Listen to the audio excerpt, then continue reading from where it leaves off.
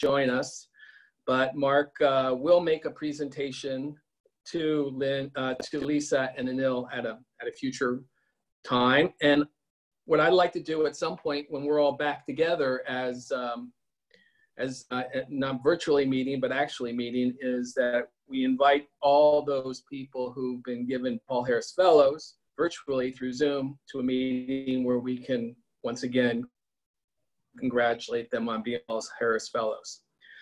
Marcy, is because of gifts like the ones your parents made in Lisa's, Anil's, and your honor that the Rotary Foundation is able to carry out an array of programs that achieve beneficial changes in our world, improving living conditions, increasing food production, better education, wider availability of treatment and rehabilitation for the sick and disabled, and new channels for the flow of international understanding and brighter hopes for peace.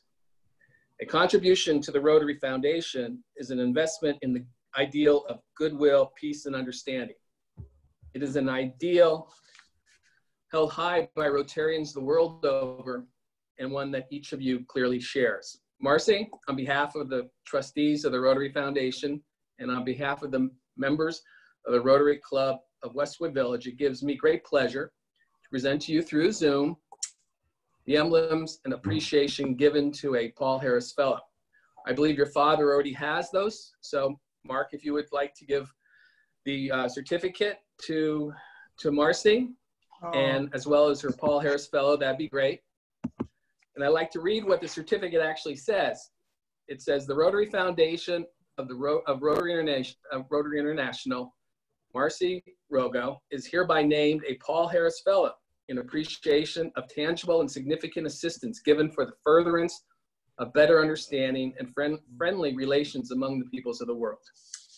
So let's all congratulate Marcy, as well as her sister Lisa and her husband Anil, as they become Paul Harris Fellows. Congratulations.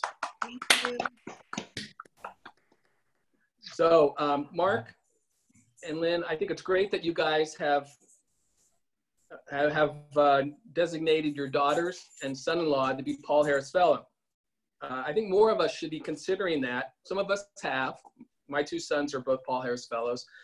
I wish I said I did it, but I didn't. My father-in-law, as you all know, Ray Zickfeld, actually, and my mother-in-law were the ones who did it. So hopefully more of you will. Mark, do you have anything you want to say, share with the members about making gifts to the foundation at this point?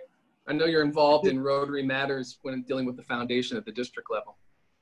I do, and most of you know this, that the money that we donate to the Rotary Foundation comes back to us 3 years later in the form of global gift grants, matching grant money. And I have traveled to over 45 of the clubs in the last 2 years as the global grant sub-chair, advocating a reversal of the declining trend towards giving to the foundation. And I'm trying to set the example, and I'm hoping that everybody else will consider putting the foundation as a higher priority in your annual giving, because we are the district that is known so well in at the Rotary headquarters as the district that does the global grants, so involved in them. But we've had declining giving in the last 6 years, and it'd be wonderful to reverse that, to be able to do more in the world. Only Rotary gives you that incredible opportunity to make a donation, and then it comes back 3 years later to make it again. So I would say to all of you, please consider Rotary Foundation as a priority in your giving. Please consider increasing your giving this year, and consider making your children a Paul Harris Fellow, not only as a way of giving to the foundation, but also as a way of introducing them to the wonderful role of Rotary. Steve, thank you for the opportunity and letting me soapbox this, but it's near and dear to my heart, and everybody knows how I feel about Rotary and what it does throughout the world. Thank you. You're welcome, Mark. You're very generous. You and Lynn have given so much to Rotary. You specifically give your treasure, your time, and your expertise. You're a true Rotarian. I think a future district governor would be in order. Lynn, they want you to be district governor. Oh, that's wonderful. Thank you, Thank you, Mark. Thank you, Steve. And now I will turn the program over to Tom, who will introduce our speaker. Thank you, Nancy. It's my privilege, actually, to introduce my good friend, Dr. James Salz. Jim attended Ohio Wesleyan University, where he got his bachelor's degree, and then went on to Duke University to get his master's of a doctorate. And then came out to California, where he did residency and his internship at USC for ophthalmology. Dr. Salz has a kind of a problem because he roots for Duke in basketball season, then he roots for USC in football season. So I can't pin him down, but Jim, here's a UCLA hat just to keep you honest for a while. But anyway, Jim's a good friend, and his biography goes on for a long deal. He's had so many accomplishments. He's a member of the media spokesman unit for the American Academy of Ophthalmology. He's received numerous awards, and some of his accomplishments, he's received, let's see here, I'm looking at it, in November, he was a recipient of the annual prestigious International Society of Refractive Surgery Baccarat Award, honoring his contributions to refractive surgery. In 1997, he received the American Academy of Ophthalmology, has honored Jim Salz with the Senior Honor Award in 1997 and the American Academy Lifetime Achievement Award in 2003 for his continuing contributions to refractive surgery. He's editor of several books, numerous articles, and the founding editor of the Journal of Refractive Surgery. This goes on, and I could spend most of the time, but we don't want to hear from me. We want to hear from Dr. Salz about the eye problems of the elderly. And certainly he's worked on my eyes, and believe me, I wouldn't let anybody work on my eyes unless I had total trust in him. Jim Salz, you're up. Hey, Tom, thank you very much for the kind introduction. I just want to make the one thing very clear. I love the Bruins because when I had my gallbladder taken out, they saved my life about 2 years ago.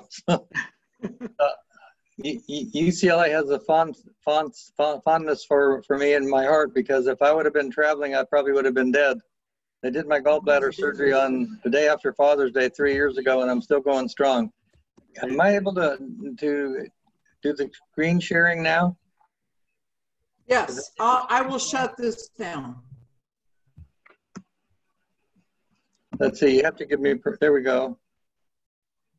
Let's see if I can do this now. It says the host is disabled screen sharing, so we have to enable screen sharing. Oh, that's weird, because I had set it up so that anybody could share, and somehow that got... Try it again, we'll see if I have the PowerPoint ready to go if I'm permitted. Dr. Salz a co-host, and then he can share. Okay. I was trying to save you that hassle. Let's see, here you are in the list. Make host. Okay, I'll make you host for now, and then we can switch back. It's okay now? Yeah, my computer's saying Jim Salz is now the co-host. It's now the host. Okay, let's see if I can get it up now. Whoa.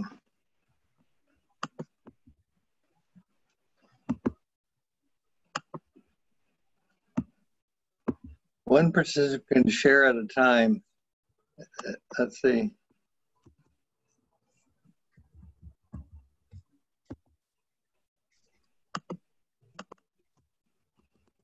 Okay, here we go. I think we got it now. You got it. Yay. Okay, let's see if I can do this right now. Everybody can see that okay? Yes. Okay, so this is what we're going to talk about.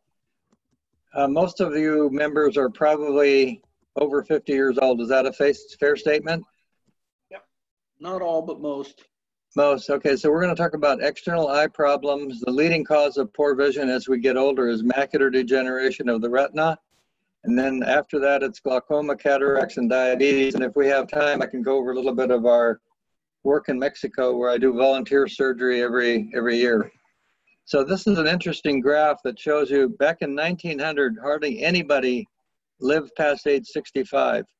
And now they're estimating that in the year 2030, there'll be 70 million people in the United States over the age of 65. I guess that means we should all be investing in nursing homes and caregivers and stuff like that. So as we get older, the risk of eye diseases increases. So the eyes are actually pretty quiet when we're young, up to about age 40. So the only people that see doctors are people who are nearsighted or have astigmatism. And then at age 40, everybody needs reading glasses. So you either go to an eye doctor, an ophthalmologist, an optometrist, or you just go to the drugstore and buy your glasses. But the thing we're going to talk about is what are the things that we can see as we age. So 1 out of 3 patients over the age of 65 has some problem. So this picture here shows you a lower eyelid that's turned out. That's called an ectropion of the eyelid. It doesn't interfere with vision. It's just unsightly and annoying because the eye waters. So that's easy to fix by a plastic ophthalmic surgeon where they just tuck the muscles and get the lid back in proper position. So that's a fairly common thing. The eye can either turn out like this. This is called an ectropion. Or it can turn in where the lashes rub against the cornea. That's called an entropion. But both of those are fixable with an outpatient procedure by a plastic ophthalmic surgeon. So this is another common thing. You can see the eyelids are drooping, and the right eye of this gentleman is covering half of the pupil, and the left eye is covering the upper part of the pupil. So if you have eyelid surgery just to make yourself look younger, that's called cosmetic surgery. This condition is called ptosis of the eyelid, and it's covered by insurance companies and Medicare. So if you have a droopy eyelid, you can have it fixed and you can have Medicare or your insurance company pay for it because it's not considered cosmetic. It is considered functional. Now this is a tumor. I don't know if you can see my mouse here, but this is the opening to the tear duct and this is the tumor. This is a basal cell carcinoma. So basal cell carcinomas are the most common skin tumor. They occur around the face. They can occur on the back. People that had a lot of sunburns as a kid are prone to getting these. And if you're fair complected, Wow. blue-eyed, blonde like I was when I was a kid, I've had about 20 of these removed from different parts of my body. So basal cell tumors are another form of external eye disease that is treatable. And these are not malignant in the sense that they don't spread to other parts of the body and they can easily be removed. Now, this is a miserable condition. Since you have, I think, about 30 people in on this call, if any of you have ever had shingles, you can testify to how uncomfortable shingles is because it's an inflammation of the nerves. This is a bad form of it that affects the nerves to the face. So shingles is called herpes zoster is the medical term for it. You can get it along your back, you can get it on your chest, and it affects just one half of the body, just like in this gentleman. You can see the lesions are all on the right side, and if you go right up above his nose, the whole left side of his eyelids and his forehead are normal. So that's a characteristic of herpes zoster. It affects one nerve root. So it affects, like if you had it on your back, it'd only be on one side of your back, but not the other side of the back. Now the good news for shingles is there's a vaccine for it. Let me go to this one. So there's a new shingles vaccine called Shingrix, S-H-I-N-G-R-X, is now available. This is significantly better than the old one, which was called Zostavax. And these injections can be vaccinated at most of the drugstores, you know, CVS and Rite Aid and places like that can do these. This takes 2 injections 4 months apart. So anybody over the age of 50 should consult with their medical doctor about the advisability of getting this. There are certain people where it can be a risky thing if you're immunocompromised, but most patients are candidate for this. And this pretty much gives you a 90% protection that you won't get the shingles virus or herpes zoster, and it'll save you a lot of trouble. So when you get the actual shingles, not only do you have pain while you're having the attack, the pain can last for years. You get an inflammation in the nerve called a neuralgia that can last for 2 or 3 years after you've had the acute phase. So it's something you don't want to get. So if you haven't yet had a Shingrix vaccine, talk to your doctor or go to your pharmacist and see about getting it. I highly recommend. I've had it, and even if you've had shingles in the past, My understanding is that this virus can come back even if you've had it before, and this Shingrix vaccine can protect you from a subsequent attack as you get older. So that's a good tip to consider. Now we're going to talk about things in the eye that can lead to loss of vision. And the number one is called age-related macular degeneration. Some of you may already have this or a form of it or know friends who have it. So this is very common, and by the time we're in our 90s, 15% of the population will have age-related macular degeneration. And you can do things to reduce the risk of it getting worse, and there's two forms of it. One is called the dry form, and the other one is called the wet form. So these are other causes: unoperated cataracts, glaucoma, and age-related macular degeneration. So this happens more often as we age. So hardly anybody has macular degeneration when they're 40, but you're more likely to have it as you get older. And as I said, by the time you're in your 90s, 15% of the population will have it. It's more common if you have a fair complexion, blonde hair, blue eyes. If you have a family history, that increases your risk. And if you were ever a smoker, even as a kid, if you smoked a pack a day, you're at an increased risk of macular degeneration. So we all are at an increased risk because we're all hopefully going to keep getting older. But if you were a heavy smoker, if you have a positive family history, you should definitely get your eyes checked and make sure you don't have any early signs of macular degeneration of the retina. So this is a picture of the retina, and you see these little yellow spots in the eye. The optic nerve is over here in the corner where you see this little yellow crescent right here. And these are called drusen, D-R-U-S-E-N. They're a sign of early macular degeneration of the retina. And if you have these drusen, the studies have shown that taking the vitamins that you see advertised on TV all the time will reduce the risk of this progressing. So there's 3 over-the-counter vitamins: Preserve Vision, Eye Caps, or Ocuvite. And the one I take myself is Ocuvite because my dad had this when he was 57. And it took 30 years for him to get worse before he couldn't drive or play golf anymore. So the vitamins can reduce the risk of progression. It's not a guarantee, but it's something that you can do that can help you protect your eyes as you get older. Now, this is the atrophic or dry form. So the visual loss is gradual, and the drusen can progress as you get older. The wet form is called the exudative form of age-related macular degeneration. And it's due to an accumulation of fluid or blood in the center of the vision, which is the macula. The macula in the real eye is only about the size of a couple of pinheads, but it's the critical part of vision where all the light comes to a point focus. So in the wet form, the vitamins don't help very much, but there are injections and laser treatments available that can help reduce the progression of macular degeneration to the point where you can lose central vision. There's only one good thing about macular degeneration. You don't go blind like you do from retinitis pigmentosa. The guy that owns the casinos in Las Vegas, Steve Wynn, has retinitis pigmentosa. That means his entire retina is going, and he's going to be totally blind eventually. With macular degeneration, you never lose your peripheral vision, just your central vision. So you can for sure lose the ability to read and drive a car, but you'll always have some level of vision. So this is the symptoms. It's difficulty reading, distortion, so straight lines would look crooked or bowed or curved. You can get a blind spot in the center, but you'll maintain the peripheral vision. This is a test called an Amsler grid. If you want to do this test on yourself, you can do a Google search for Amsler, A-M-S-L-E-R grid. So when you look at the center of this dot, these lines should all look straight, like a crossword puzzle. In macular degeneration, the lines would start looking wavy. So waviness of these lines on an Amsler grid are a sign of macular degeneration of the retina.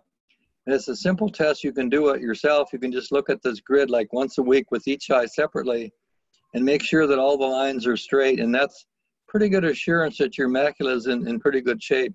It doesn't mean you don't have the drusen spots, though. The drusen can occur, and the Amsler grid test can be completely normal. This is a fluorescein study, which means they injected a dye into your arm, and the circulation of the dye is taken in the retina. So all the white, the blood vessels here, this is an artery with carrying the blood, and these white blotchy spots in the center are the leakage of fluid into the retina, which is the hallmark of the wet form of macular degeneration. So now there are injections that can be given into the eye that can dry this retina up and reduce the progression of visual loss and can actually sometimes cause the recovery of vision. So the wet form of macular degeneration is only 10% of all the cases. 90% of patients with macular degeneration have the dry form, and they don't need the injection. So the injections sound kind of gruesome, but they actually don't hurt. It's a very fine needle, and you wouldn't even feel it if it was injected into the back of your eye.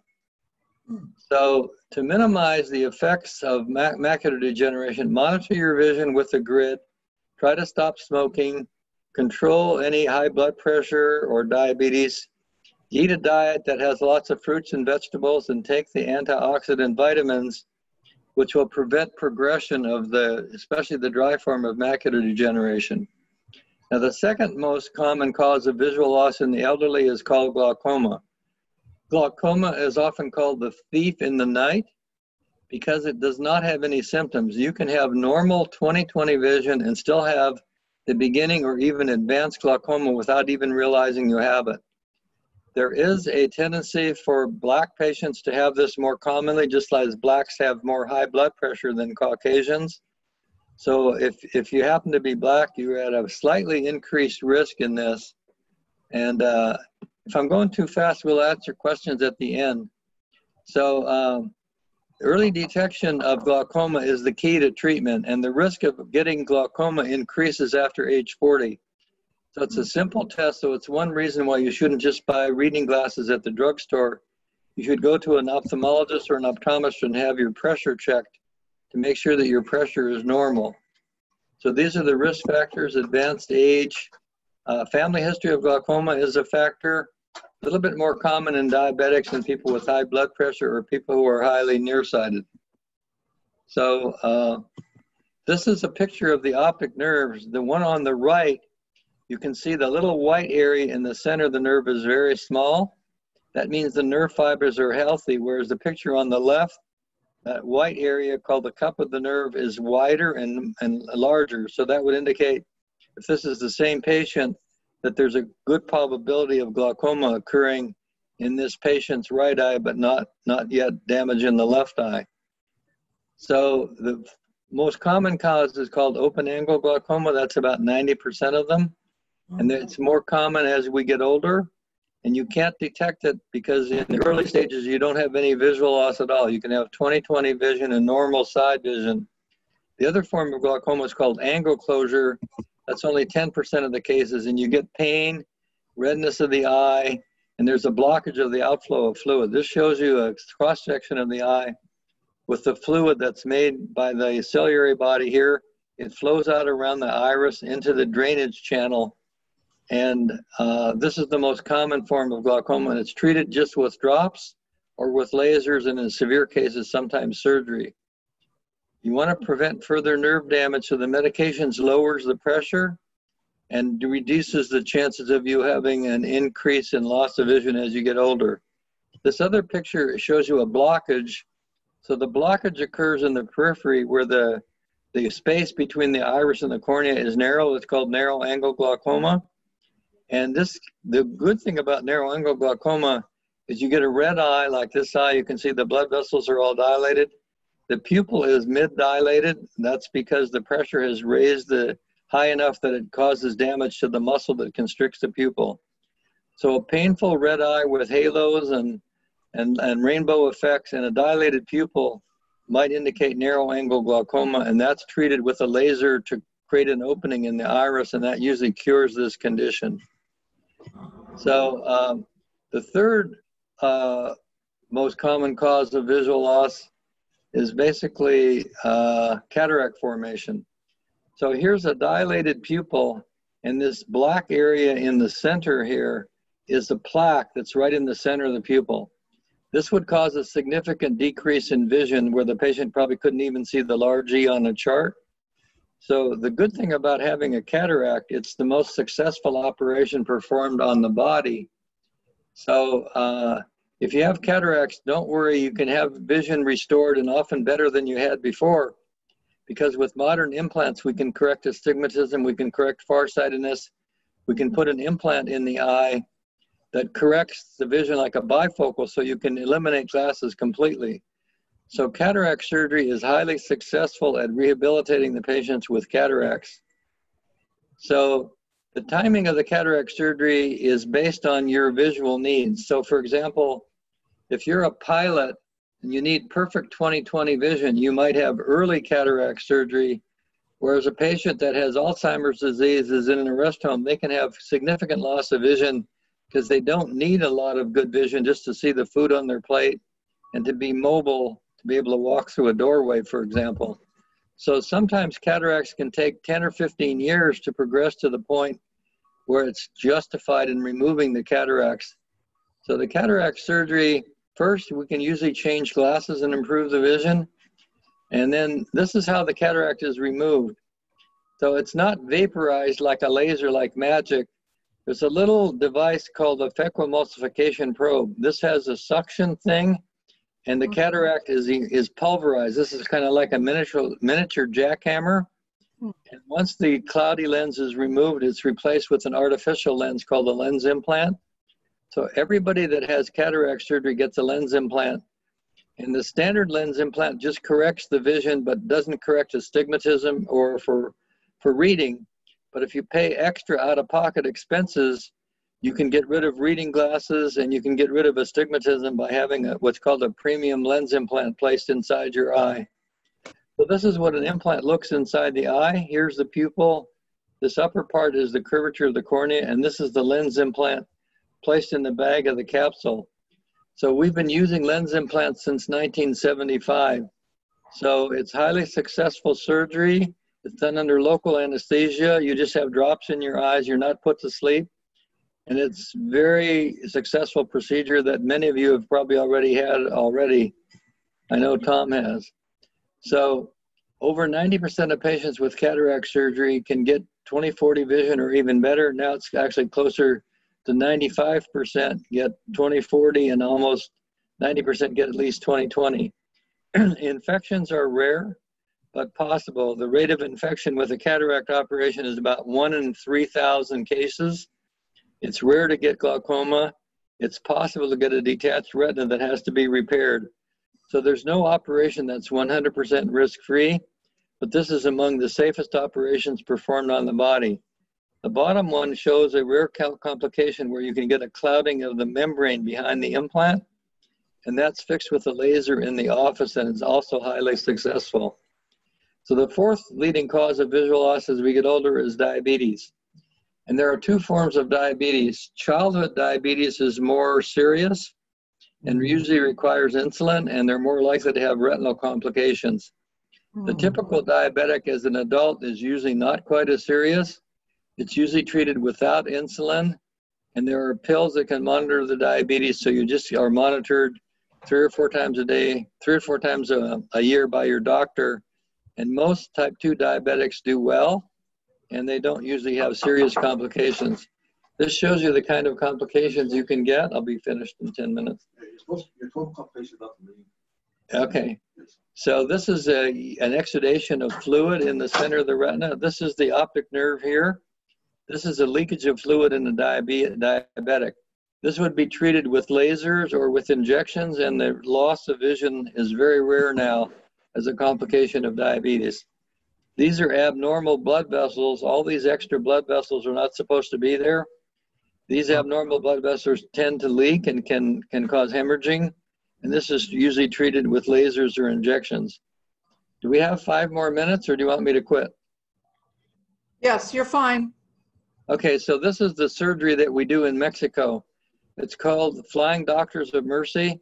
So we fly to El Fuerte, Mexico on small private planes from small airports around Los Angeles, and we take care of the Mexican population. In Mexico, they don't have Medicare and Medicaid, so the patients are dependent on charity surgery. So this is mission surgery, it's called. So El Fuerte is right here. Here's the Baja Peninsula. Here's the Sea of Cortez. So El Fuerte is in mainland Mexico. So we fly down to I go down there once a year, but the clinic runs several months during the year. We fly down on Thursdays, operate on Fridays and Saturdays, and come home on Sundays. So this is the kind of thing that we run into. There's hundreds and hundreds of patients who would like to be seen. They come from little farms all around the El Fuerte area. And this is my friend, Dr. Villaseñor, who started this clinic about 15 years ago, screening patients. This is the kind of cataract we don't see in the United States because it would be removed.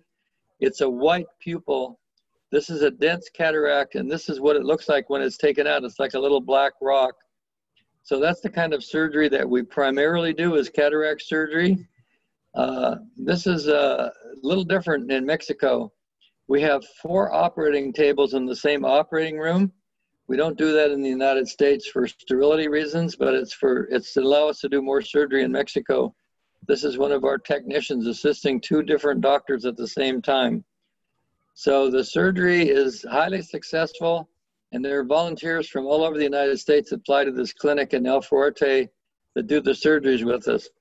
Now, this was an interesting case that I'll never forget. This was a pediatric ophthalmologist from Wisconsin operated on this boy. So you can see in this picture on the left, his eye is elevated, it's higher, and it's asymmetrical. You can imagine a young kid in school. Kids can be mean, so his classmates probably made fun of his positions of his eyes. So he was born without a muscle that would help to pull the eye down. So the surgeon from Wisconsin transposed the muscle from the outer part of the eye and the inner part and sewed it in down here. And the next day his eyes were straight.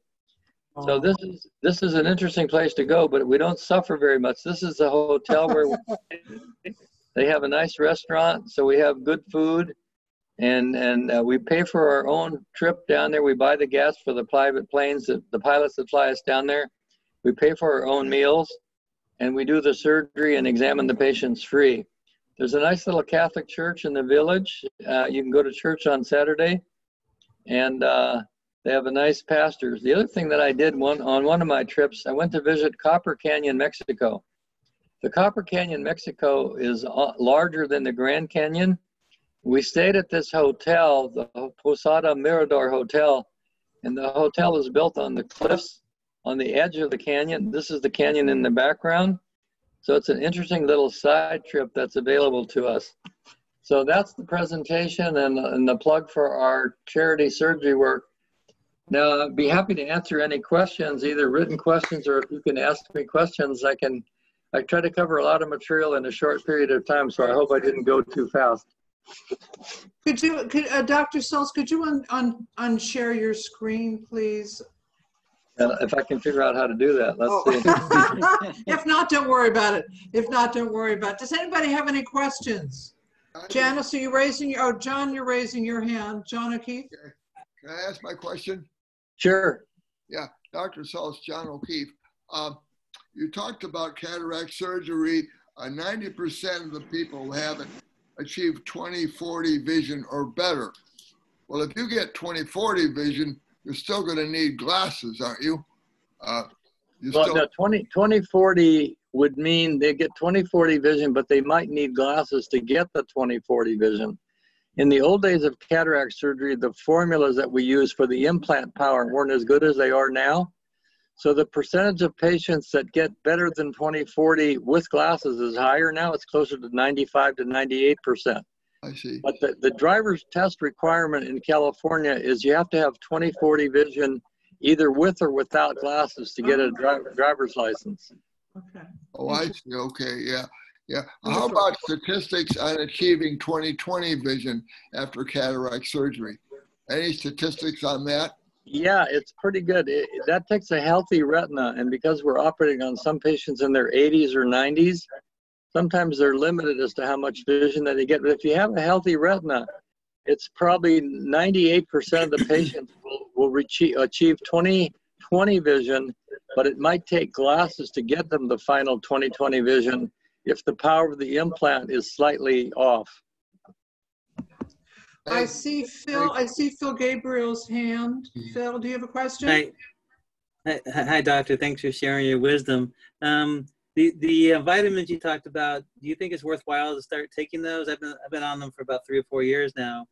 Do you see a real benefit in taking vitamins? It's a very interesting question. The studies that were done that showed vitamin therapy can help us with macular degeneration were done over 15 years ago. So they were done on people who had early signs of macular degeneration.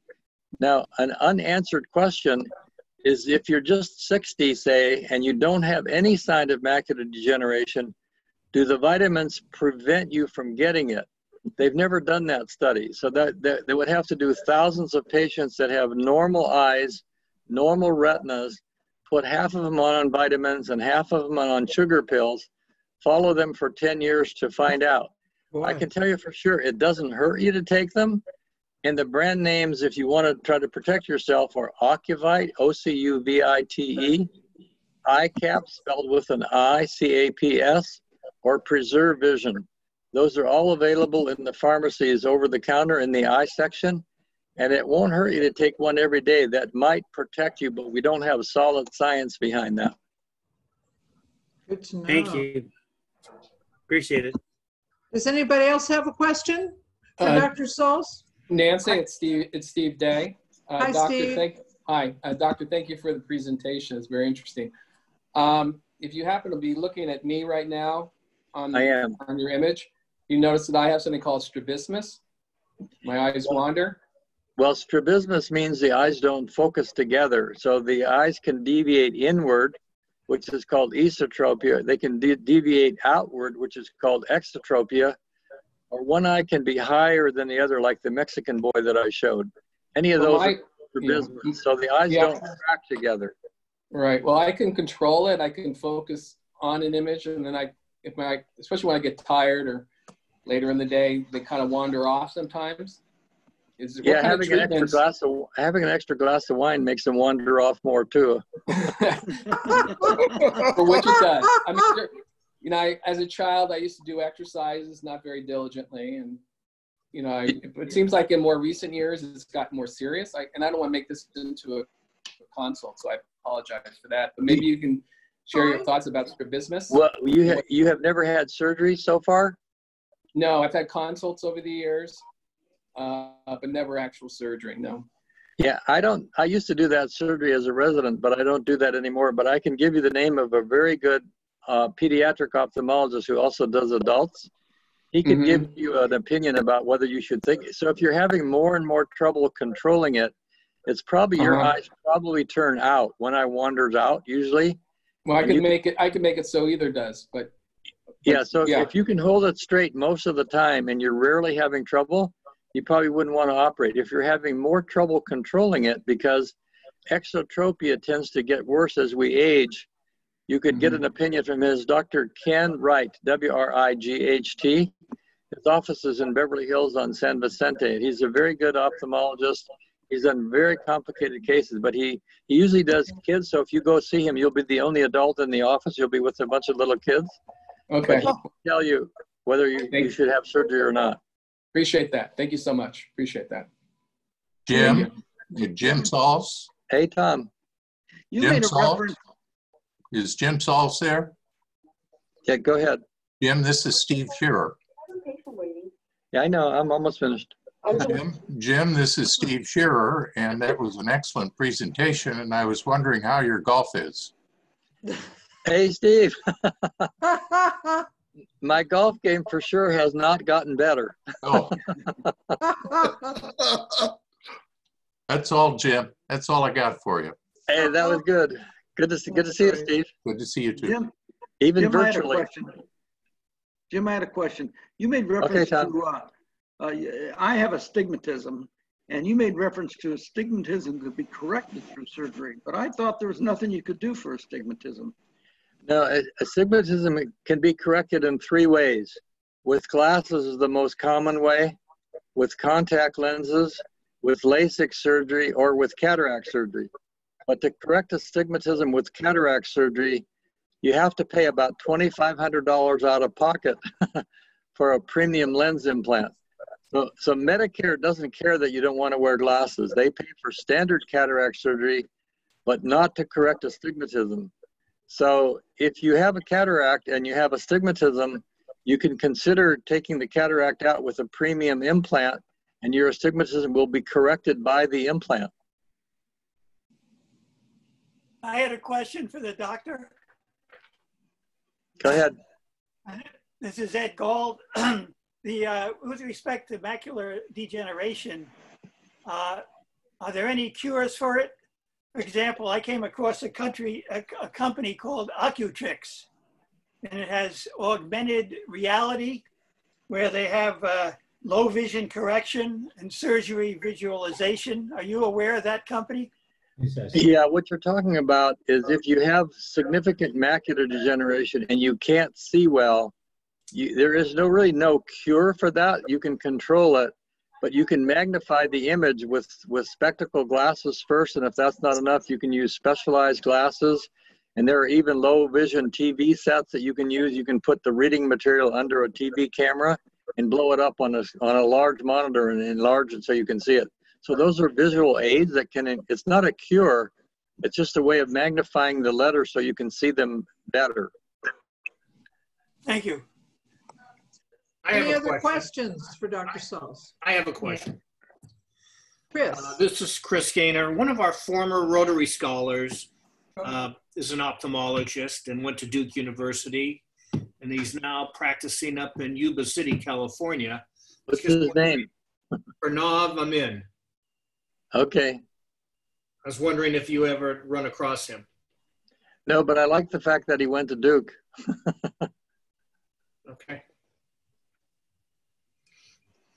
Yes, the answer is no. Dr. Salz, thank you so much for your time and wealth of valuable information. In honor of the time you have given us today, we're going to be making a donation in your name to the Westwood branch of the Los Angeles Public Library. We hope that you'll join us again. There's obviously, this is a great turnout. We have, last time I looked, 33 participants here. So a lot of interest in what you had to say. Thank you again. And if you could, I'm looking at a black screen, which everyone else, do you see a button on your screen that says stop sharing? It's probably red. Yeah, I do. If you would please, yes, excellent. Thank you. I just hit it. Thank you. Well, I want to thank you for having me. I hope I can come live to a meeting because I like your lunches. Oh, we hope so too. We feel exactly the same way that you do.